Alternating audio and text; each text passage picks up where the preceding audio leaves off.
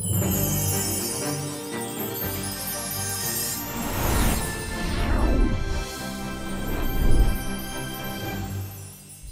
ladies and gentlemen, welcome to a special episode of CNBC-TV18 Presents the Fixed Income Investments in association with Jiraaf. I am RItu Singh. Now, India is in the midst of a retail investment boom. From 2019 to 2023 alone, the number of stock trading accounts in the country nearly tripled from 41 million to 140 million. No longer content with low return options, young Indians are increasingly prepared to take the reins of their investments to maximize their growth. Armed with information and digital tools, they are not afraid to think independently and make their own choices.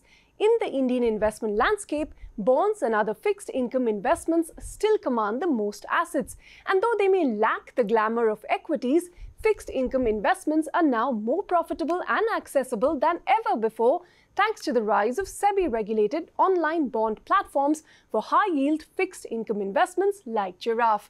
Offering customers a choice of listed corporate bonds, government securities, treasury bills and securitized debt investments among others, Jiraaf facilitates fixed income investments with tenures ranging from 30 days to 3 years and investment opportunities ranging from 1,000 rupees to 1 lakh rupees. However, generating consistent risk-adjusted returns of up to 18% require some sophisticated risk assessment and asset monitoring, which gives Jiraaf's users the intelligence to navigate the fixed income market safely and profitably. So to talk more about this new democratic, technologically empowered market for fixed income investments and Jiraaf's role in shaping it, I am joined by the co-founders of Jiraaf, Vineet Agrawal and Saurav Ghosh. Saurav and Vineet, thank you very much for coming down to our studio. And, I'm going to start with you about how you even came about starting Jiraaf. I mean, when you looked at the market, what are some of the gaps that you identified where you thought,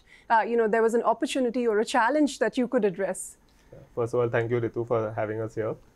So before we started Jiraaf, both Vineet and I, we were finance professionals for over a decade. So one thing which was quite, obvious to us was that Indian investors have been actively participating in equity markets, but not so much in the debt capital markets. Even if you see participation in fixed income, there is a tendency to over-allocate towards fixed deposits, not so much towards, bonds. While credit, in general forms a large part of any financial portfolio.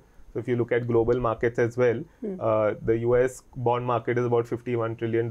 In India, it's $2.5 trillion, right? So the gap is quite large, for India. For India's growth over the next decade, debt market will be a key factor driving that growth. And we felt that this is the right time to, build for something in debt in India. And that's, kind of what got us started.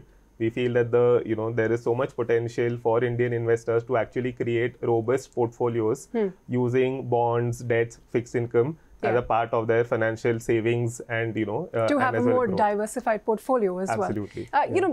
Just to take that story forward with you, Vineet, when you started Jiraaf, for instance, how do you think the needs of the investors align with what you're doing at Jiraaf in terms of your mission, your values? So, as Saurav was mentioning, the vision with which we started Jiraaf was that, to build a one-stop platform, basically, because we believe in a portfolio approach in any investment that you do. So like in equities, you should have, say, 10 shares or, you should have a diversified portfolio. Even in the fixed income space, we started with that vision that if an investor is coming to our platform, they should have a portfolio of products that they can invest in. And with that vision, we started curating products across the yield range. At the starting end of the spectrum of products, we had GSEC T-bill, which is like, 6 to 8% kind of a yield. Then we have corporate bonds, say maybe from a 9% to a 12% kind of an yield. And then we have other products with a different yield, with a different tenor and with a different maturity and type of company. So an investor who can come to the platform can have a diversified portfolio across these products. And that is how we have built the company till date. I can confidently say that we are one of the few platforms in India which has entire product range in the fixed income space. We have a dedicated team to curate these products for us, for our investors. And, we handpick these products ourselves. We don't, market products, multiple products in one go. These are very specific curated products that we bring to our investors. Okay, Saurav, Vineet has told us a bit about the products, but just for the sake of our viewers, we understand equities and people investing in SIPs and mutual funds. What are fixed income income investments, what are the various products that are on offer? Sure. So the most traditional fixed income product that we understand is fixed deposit. It also will help us understand what other kind of fixed income products are. So typically fixed income is basically any investment category that gives you a fixed return over a fixed period of time. Typically these products will have an interest and a principal component associated with it. When we talk about bonds specifically, bonds are issued by a counterparty. If the counterparty is a government, it will be a GSEC, government securities, or a T-bill. If the counterparty are state governments, then it will be state development loans. If the counterparty are corporates, then they are called corporate bonds. Right. So as Jiraaf, we deal with all of these products. We are a SEBI licensed bond platform, so we deal with listed securities across all of these categories. When you look at your customer data, what are some of the products that have emerged as the most popular in the fixed investment category, and how really are you curating your offerings based on user behavior? So see, corporate bonds are, I would say, the top product which investors are preferring. What they are genuinely looking is some delta return over and above, as Saurav mentioned, what an FD can give by not taking an incremental risk, I would say. So we try and bring all these risk adjusted product where we feel that the risk return arbitrage is great. And that is the product which customers are looking at. From a behavioral pattern, what we see is that a lot of our investors, they prefer products which are not very longer in tenor. So earlier all these bonds, like government bond, which you also mentioned, were generally 8-year, 10-year bonds, right? Now from a retail investor perspective, they don't want a 10-year bond. They want maybe a 3-year bond or a 2-year bond. So we then try and curate bonds which are not very longer in tenor. We try and curate bonds which will have monthly interest payout options. So they want more liquidity, accessible, and they can do their financial planning. So they will have some goals based planning. They will have some EMI based planning. So we curate products based on these behavioral patterns for different types of investors, so that they can again curate a portfolio basis their need. How do you match the right sort of product to the investor? Because like you said, maybe they're looking for a shorter yield, maybe they're linking their investment to an EMI payment or some education they have to fund. So what are the analytics you're using to match the right product to the right investor? Absolutely. So this is split into two, I would say. One is obviously the investor that comes on to Jiraaf today is a smart financial investor. So they have participated in equities, in obviously fixed deposits, looking to diversify beyond that, and that's how they discover bonds and fixed income and come to Jiraaf. Right. So I think the first part is that these people understand that how they want to build their portfolio. Now, as a platform, as Vineet earlier mentioned as well, our job is to provide a plethora of choice. So the idea is to provide all kinds of products across risk categories, across investment horizons, across yield bracket. So we'll do everything between 7% to 18% in yield, between 30 days and 3 years in tenor, and across risk categories. Right. So really, as an investor, you can come and pick and choose assets that suit your risk profile. I mean, why wouldn't I pick the highest yield? Yeah, that's because so for example, let's say that, you have actually, dedicating a small part of your liquid or emergency fund into trying to earn maybe a delta return, right? So you're not going to be chasing yields in that sense. But if you're reallocating maybe your equity portfolio to something in debt, you might be chasing the highest yields, right? So it kind of just depends on what your needs are. So. Okay, Saurav and Vineet, hold your thoughts. We have to take a very short break, but we're back in just a moment to continue this conversation. Thank you. Well, we're in conversation with Vineet Agrawal and Saurav Ghosh, the co-founders of Jiraaf, on CNBC-TV18 presents the Fixed Income Investments in association with Jiraaf. We've tried to get a sense of the exciting competitive world of fixed income investments that Jiraaf operates in. Now it is time to take a closer look at the people, processes, and principles which make Jiraaf tick. Stay tuned for that.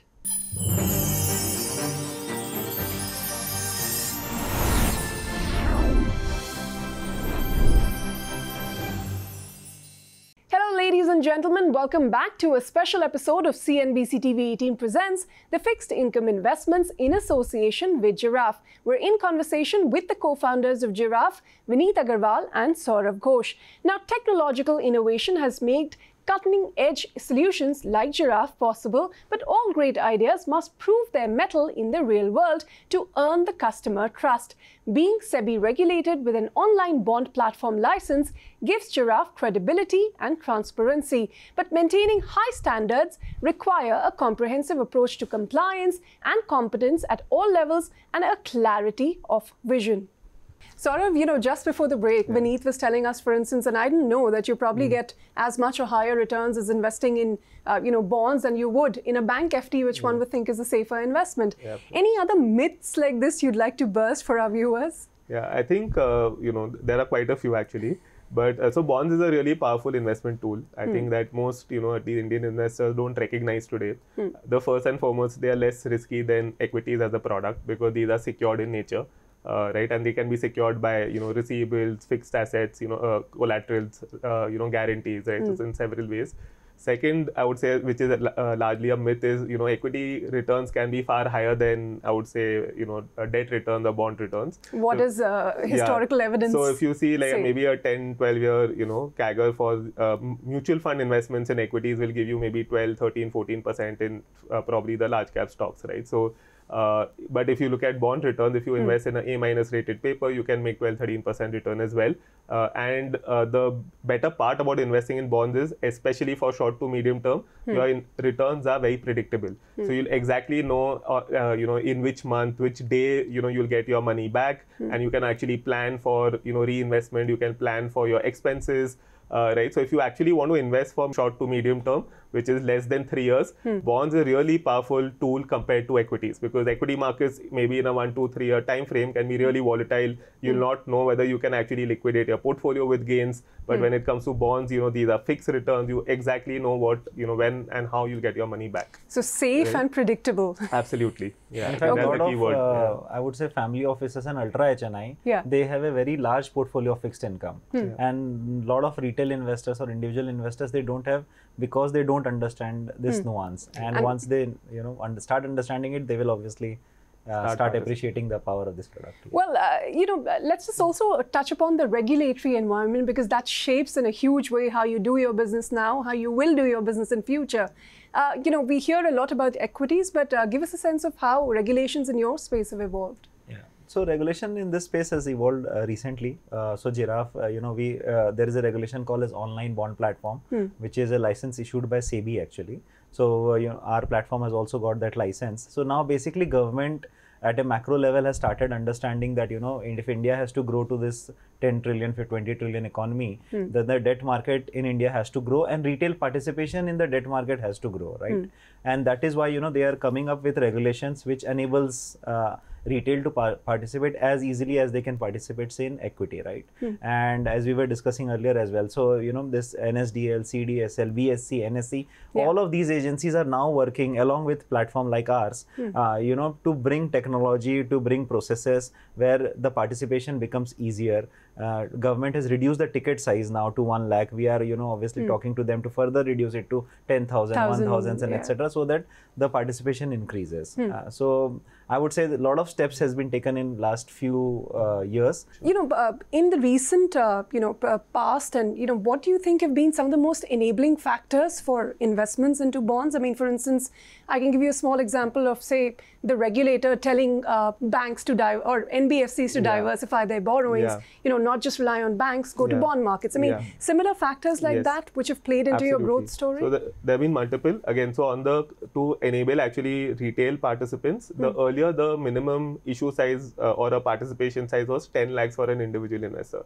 So in October, I think 22, the government kind of brought that down to 1 lakh. As Vineet mentioned, there's a proposal to bring this down to 10,000, right? So reducing the ticket size is allowing a wider adoption, especially in individual investors. Like a sachetization of investment. Yes, absolutely. The second is that what SEBI has also now mandated is, if you're a large company, then a large part of your debt borrowing needs to be from capital markets. And when we say capital market, that means, wealth firms, AIFs and bond platforms or individual investors. So they're actually asking large companies to have a portion of their borrowing through capital market. Third is, earlier people could choose that whether we go through a listed format or we just do a more a privately placed issue just between a few known investors. Now, again, from 1st Jan 2024, SEBI has kind of said that if you're a listed company or have raised debt through listed markets, then you only need to do that through listed markets. So that means that larger companies will tap this segment, increasingly, which will allow more investors also to participate. And they have also simultaneously reduced the ticket size and doing that further. So, there's a lot going on. Lots of tailwinds, for your growth. But Vineet, as we are coming down to the last few questions, just for our investors and for our viewers again, how are you creating value for investors as Jiraaf? If you could give us some, concrete examples. See, one of the fundamental things that we are doing is trying and understand from an investment portfolio perspective what exactly they are looking for. Okay, so at Jiraaf, the way we do is that we have I would say a risk assessed team. Okay, we have an investment team, we have a risk team, where we try and curate products which will meet that particular need. Okay, and that particular need will be linked to a lot of their goals in life, that will be linked to wealth creation journey that they have, and these are the things that we are trying to bring from a platform perspective, which will then create value for them in the short and medium term. But Saurav, I suppose a lot of your competitors are also trying to do the same with their platform. What sets Jiraaf apart? Sure. So as Vineet mentioned, I think curation and diligence is a big part of this process. I think we have one of the strongest teams doing that in this ecosystem. Not just Vineet and I, but our entire leadership team, even the entire team of Jiraaf, I would say, have a lot of experience in financial markets and debt and fixed income. The second would be, I would say, this is an era of, while it's digital, but when it comes to financial investments, you also need that human touch to, kind of understand what the product are, get a sense that, there is someone you can talk to if there's an issue. So I think we have the best customer service in the industry as well. So we really make it easy for customers to understand the product and obviously have a very easy to use, convenient digital platform to participate and then even track their investments, right? The third would be, I think, this is any financial market rather is based on trust and credibility. I think so beyond the team itself, we also have some of the most wonderful investors, backing us. And I think all of these kind of sets us apart. Well, very important in this entire process is also your team. So Vineet, I mean, different cultures, different people coming together. What is the ethos of the company? How are you bringing them all together to, sort of continue on this growth trajectory? So see, one of the fundamental things that we believe is that, you need to empower, you need to give authority and empowerment both to the team members. And as Saurav mentioned, most of the senior team people, they have come from backgrounds like private equity, NBFCs, bank, and they understand this market very deeply, and they believe in the problem that we are trying to solve, because all of us have faced the same problem. After investing, say, in equity, real estate, or gold, where else can we invest? So this was a problem which we were also facing, right, when we started this company, and this is a problem which they identify with, and because they come from such an experience, they are able to curate products. They are able to, I would say, go that extra mile to bring these products, because they themselves invest. All of us invest in the same product, right? Our own personal money. So that is what drives them, if I have to put it. Just to add on to the point, I think all of us are aligned to the larger vision, right? Where debt will become really large. And then in that journey, basic fundamentals, which our values are, transparency, integrity, communication. These are non-compromisable, right? So it's really easy when you have a wonderful team of people. Just as a final closing comment, and I'll get it from both of you. What's next for Jiraaf? What do you think is the next big opportunity? Saurav?